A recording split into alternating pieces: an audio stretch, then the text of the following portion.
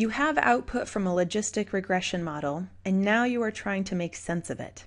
Ideally, you have followed the survey data analysis workflow, which started with a clearly defined research question, which led to a conceptual framework, which helped you to identify datasets and variables needed for the analysis.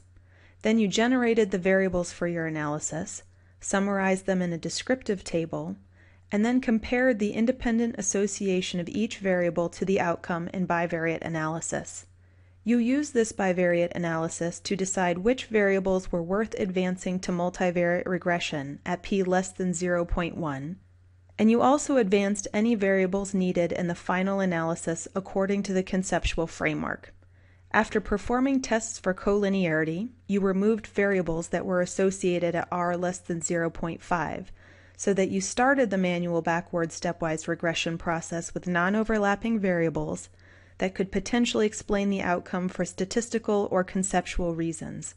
Then you performed backward stepwise regression. This video is about how to interpret the odds ratios in your regression models, and from those odds ratios, how to extract the story that your results tell. There is statistical interpretation of the output, which is what we describe in the results section of a manuscript. And then there is a story interpretation, which becomes the discussion section of a manuscript. Let us start with the statistical interpretation.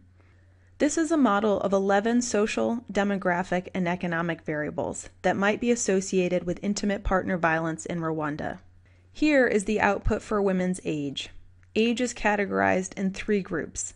There are 2 odds ratios. Each is describing a relationship with the reference category. The reference is the odds of experiencing intimate partner violence among women aged 15 to 24. We find that in Rwanda, women aged 25 to 34 have 1.5 times the odds of experiencing intimate partner violence than women aged 15 to 24, and this difference is statistically significant at p less than 0.05. Similarly, women aged 35 to 49 have a higher odds of experiencing intimate partner violence than women aged 15 to 24. Note that there is a third comparison taking place in this analysis, the comparison between the second and third categories, but their odds ratio is not displayed. This is helpful to remember so that you can investigate and discuss this comparison if the global p-value is statistically significant, but that significance is not represented in the displayed odds ratios. Okay, so older women in Rwanda are more likely to experience intimate partner violence, with women aged 25 to 34, the early years of marriage and childbearing, experiencing the greatest amount of violence. The legal age of marriage in Rwanda is 21, which means that women tend to marry and start childbearing at older ages in Rwanda than in other similar countries. Therefore, the association between women's age and intimate partner violence may be particular to Rwanda. What I just described is a story interpretation. A story interpretation describes the relationship between covariates and an outcome in simple, broad terms.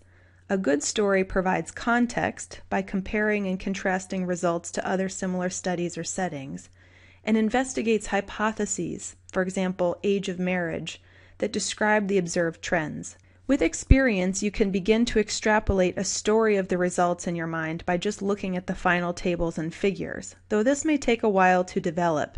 If you are new to analysis, here is a process you can use to discover the story in your results. In quantitative analysis, results are expressed in terms of magnitude, direction, and statistical significance of association. So organize the results accordingly. With your regression table in front of you, do the following. First, mark the variables in the final table that were statistically significant. These are the results that we will interpret. Second, make 2 lists from the statistically significant variables. A list of positively associated variables. In a causal framework, we call these risk factors. They have an odds ratio greater than 1. And a list of negatively associated variables, protective factors, with an odds ratio less than 1. Third, order these 2 lists from highest to lowest magnitude of association. Fourth, make an additional list of variables that were not statistically significant in the final model, which surprised you. These lists form the results of your analysis. Based on these 3 lists, ask yourself the following questions. The answers lead you to describe the story of your analysis. Are the types of variables in the two statistically significant lists grouped in any way? For example, do you have multiple variables representing barriers to healthcare services? If so, how is this similar or different from other studies? What are potential mechanisms for the observed patterns? If no pattern is observed, what are possible explanations? What variables are surprisingly not significant, and what are possible explanations?